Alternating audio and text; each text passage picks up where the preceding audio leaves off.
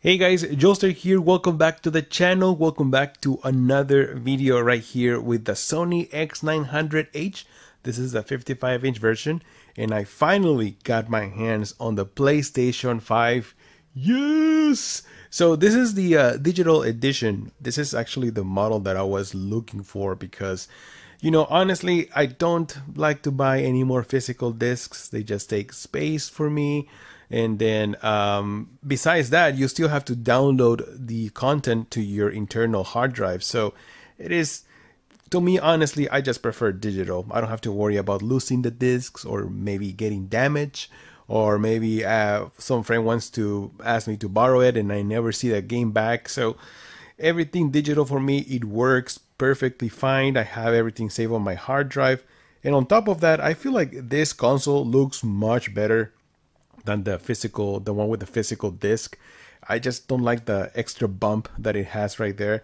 I think this one looks beautiful. I like it. It's still very big compared to the Xbox Series X, but I like it. It looks pretty sophisticated. It looks awesome. So anyways, guys, in this video I'm going to connect it with the Sony X900H, and I'm going to show you some of my personal settings and also some of the problems that I've been dealing with using this TV, and I'll just show you in the video. Alright guys, so welcome to the channel. I'm Joester, and let's do this.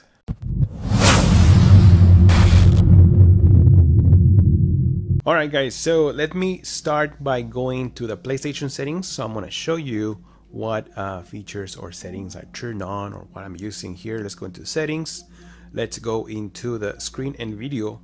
Here we have the video output information. In this section, all these features are in automatic. Okay, resolution, 4K video transfer rate, HDR, and everything. You can also adjust the HDR from here if you need to do those changes. Let's go into video output information. 3840 2160 at 60 Hz. This TV also supports 120 Hz. I'm going to show you how to do that right now. And then there's like all the information, color format and everything. So let's go back, right? And then let's go to save data in game app settings. So this is where you change to 120 Hertz or 120 FPS. Games presets, and then we're going to go into performance mode or resolution mode. And then here you can change to either performance mode or resolution mode. I have it on game default. But this is where you have to go and make this change if you're playing in 120 Hertz. Remember, not every single game has this option available. I believe only Call of Duty Cold War and also Dirt 5 have 120 FPS support. But this is where you need to go and make this change. Now, I don't know why Sony decided to make this in this other setting option instead of having in the screen and video. I don't know, it's kind of confusing, but that's how you do it. Either way, I don't have any game that support that 120 FPS as of right now. Maybe I'll do that in another video. But right now, let's go into Spider-Man. This is Miles Morales, and let me tell you guys, this game looks fantastic on this TV. Remember, this is the Sony X900H 55-inch model. It supports Dolby Vision, HDR 10, 120 Hertz panel, good colors. Also, I'm gonna share you. You know what? Actually, let me share you my color settings on my. Yes, I'm using game mode on this TV. Let's go into the settings. Yes, game mode, so I can have the lowest input lag possible. Then let's go into the picture settings. I'm using HDR right now. As you guys can see on the top right, it has the HDR logo, and I'm using game mode. Now remember guys, before I continue with this, these are my own personal settings.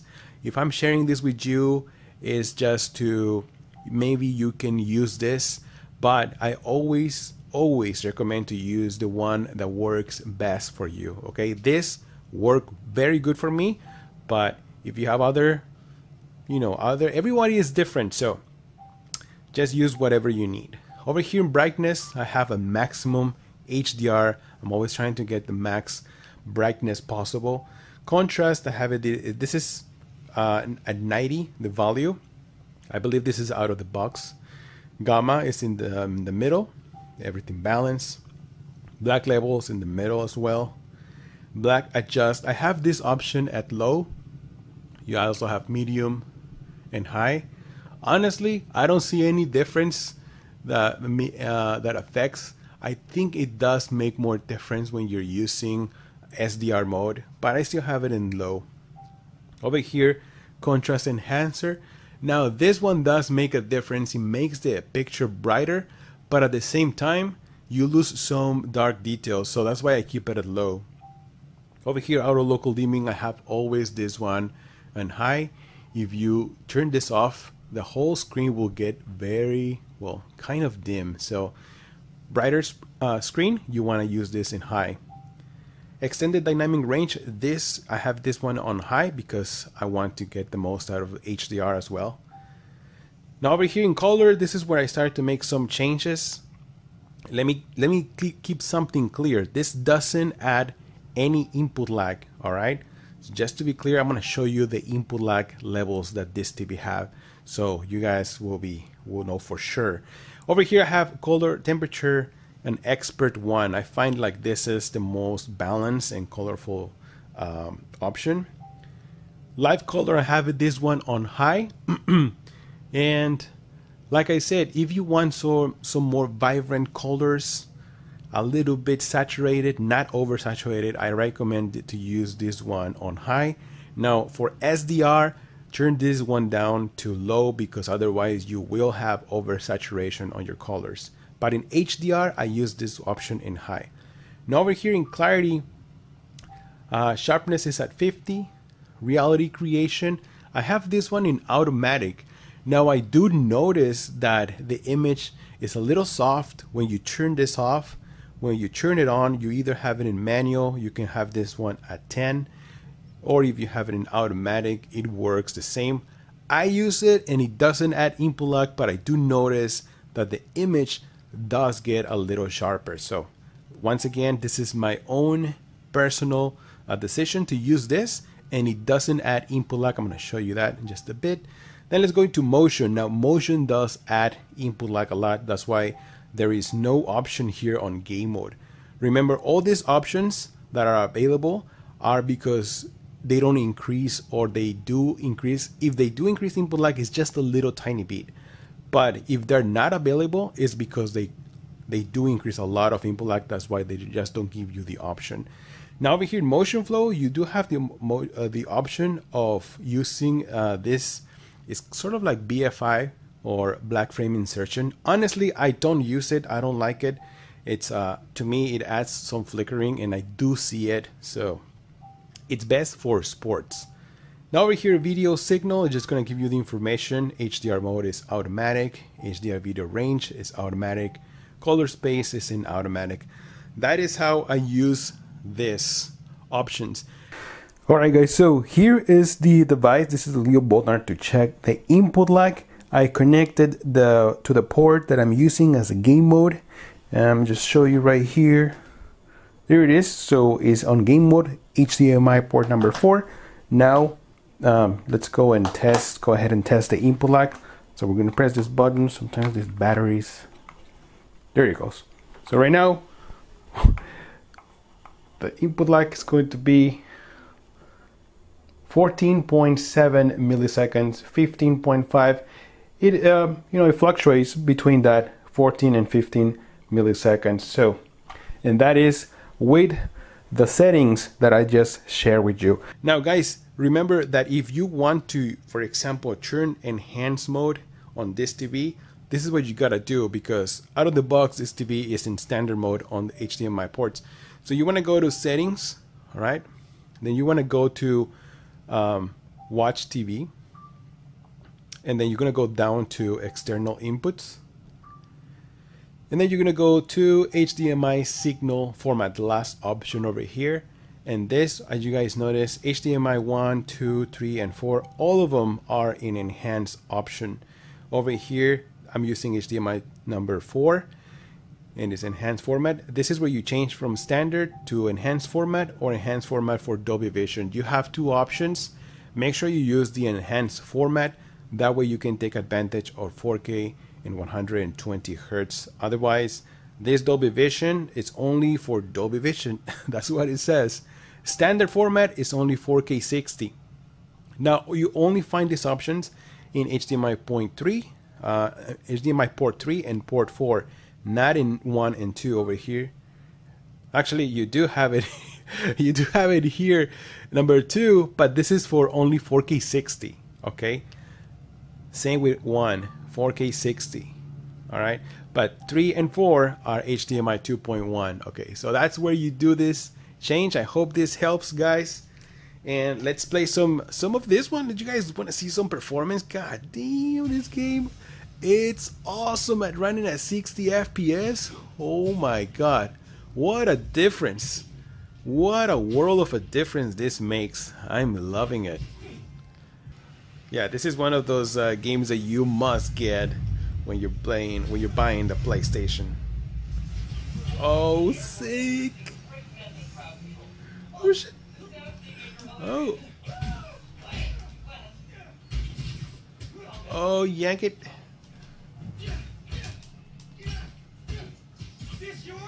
Oh, sick. I'm barely learning, so I'm just following whatever it's telling me. Oh, whoa. Oh, sweet. Oh, L1, what? Oh, I forgot about this power. Yes. Alright guys, so now we're playing Ghost of Tsushima.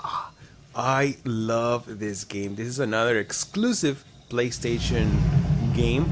And I believe this game also received a new update because it is running much smoother than the previous version. While I was playing on the Xbox. Not on the Xbox, what the hell? I was playing on the PlayStation 4 Slim. But now on the PS5, well, you know, honestly, it looks almost the same, but it feels like it's performing better. Oh, what do we have here? Oh, what are you guys doing? Oh my goodness. Oh, okay. This is getting serious. Ay, Dios mío, ¿qué está pasando aquí?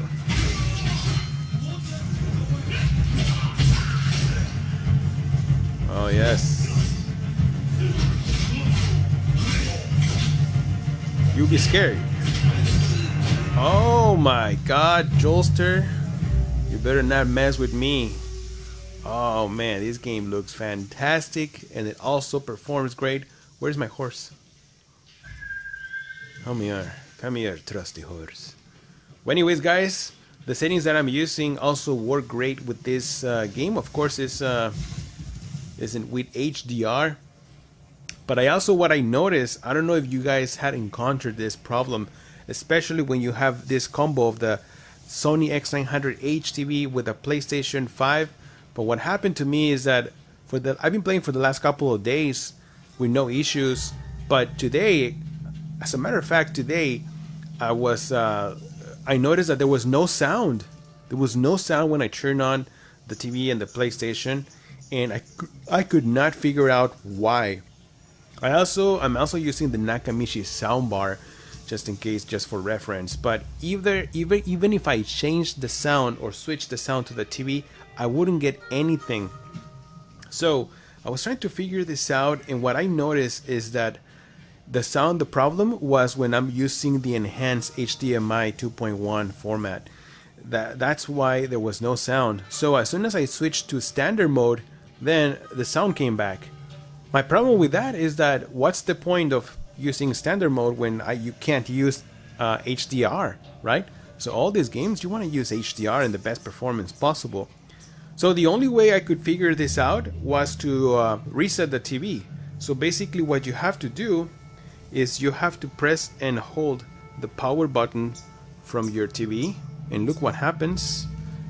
It's going to hold it for about 5 seconds, and then it'll give you the option to restart. I'm going to cancel it right now. But once you restart your TV, you can have the PlayStation running in the background, it doesn't matter, but it will bring the sound back.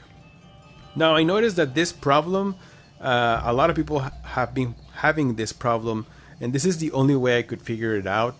Also, if I was, you know, trying to connect the headphones, the headset. It does work with the headphones, but I want to use the speakers right now. You know, the only reason I use the headphones is when I'm playing online, and that is the only way I figured how to fix this. Alright guys, so now we're gonna play Days Gone. This is available on the PlayStation Plus, and this is the first time I ever played this game. When it came out, I didn't get a chance to buy it or play it. This is my first time experiencing this game. So first of all, look at this loading time. It takes forever. At least it takes about 2 or 3 minutes to start up this game. It just keeps loading and loading and loading. Alright, so after like 3 minutes of loading, now I finally get to play this game. And so far I'm liking it.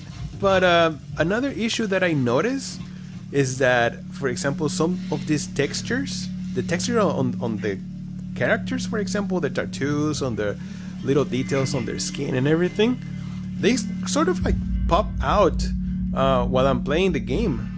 So let me just get into this. It's so weird. I've never seen that before.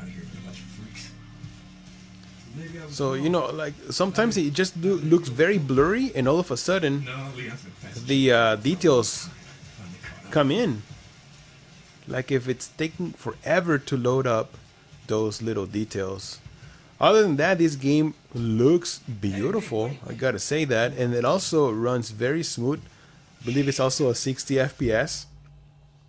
Oh yeah, the clues. I just started playing this game and I like it, but it's just so weird that the PlayStation 5 is having this sort of problems. Maybe I was thinking it's just because it's loading from the hard drive, but other games that I have on the hard drive, they don't have those problems either. Now that is something that I wasn't very pleased with this, because I'm used to playing on the Xbox Series X, and let me tell you, even games from old games, they have this feature called Quick Resume, which allows you to just jump into the game so fast. It is so fast that I got used to it. And now, you know, waiting for loading time and everything is just like, you know, it feels like a downgrade somehow. But either way, let me know in the comments that if you guys had any problems with this game. So far, I've noticed it only on this game, Days Gone. Holy macro! What the heck? What? I also don't like this sort of, you know, when there's a sequence in this game, there's a blackout screen. You guys notice that? There you go. There's another one. It's like, why do they do that? It does. I don't know. I just don't like that. I'm so used to everything running so fluent, but I don't know. Maybe it's just this game does this. That's how this game is. Either way, guys, I don't want to make this video too long, but there's so many other games that I want to test and check it out for you. So I'm probably gonna make a second video on this. So let me know in the comments which games you guys want to see. Maybe some Warzone, right? Maybe some racing games you guys want to see here with this TV. And also, just try those settings that I share with you. Let me know if it works. And yeah, that's it for this video, guys. I'm Jolster. Don't forget to like and subscribe to the channel if you enjoy this kind of content. And I'll see you guys on the next one. Jolster out.